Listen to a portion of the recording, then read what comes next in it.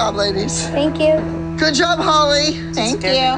It's at the end of the competition day, and things are winding down, and I'm just wondering what it is that Abby's gonna say to me. I know that she's mad at me for pulling their solos. God only knows what's gonna come out of her mouth. Maddie and Brooke, go with Gia to get your stuff washed off.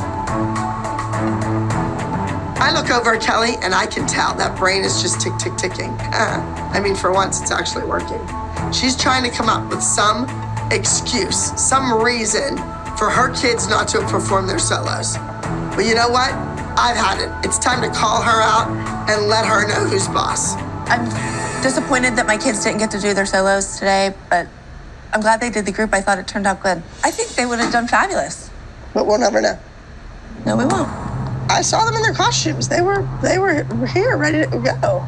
Everybody else ran theirs 10 times and had an extra day of practice on it. That's not fair. My daughter is not going to go on stage and forget her dance again and look like an ass because you made her feel flustered. You didn't have time to run your dance? What is this run your dance crap? If you don't know it by the time you get to the venue, you're not going to know it. What else do you want me to do? I was ready. I was here to play ball. I tell you to put stoppers on a chair and paint it black. Put stoppers on the chair and paint it black. Don't blame me and pass the buck on everybody else. You screwed up, like you always do. Quit enabling them.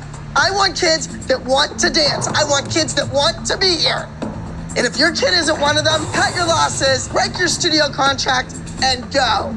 And Kelly, I was the first one at the hospital when your husband ran over your kid's foot. I was in the hospital room hugging your kid. And now you say those things about me? How dare you? Your kid doesn't want to dance. They're lazy and they don't like to lose.